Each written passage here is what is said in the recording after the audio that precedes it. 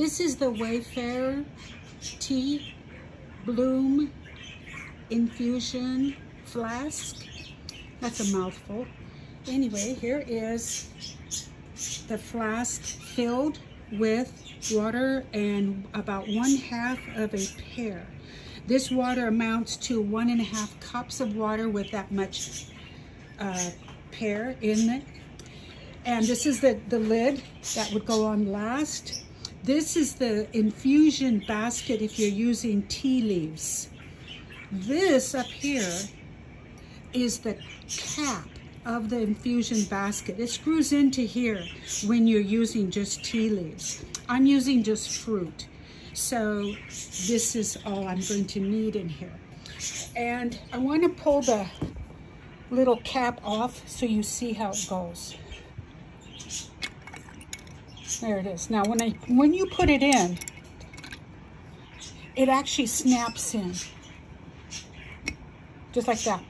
Now normally I will put that in before I put my water, but I'm pulling it in and out here because I just wanted to show how it worked.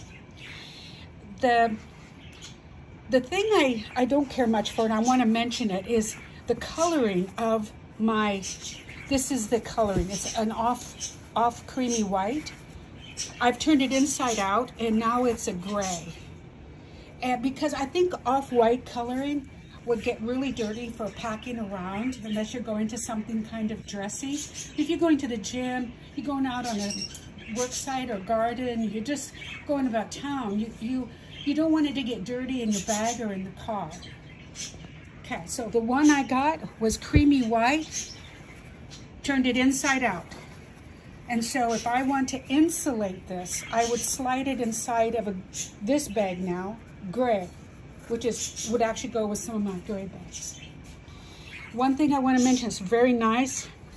The rim on this is very, very smooth. It's a very pleasant drinking experience. Now, here is a glass from Starbucks. We use this in the house because they're just sturdy.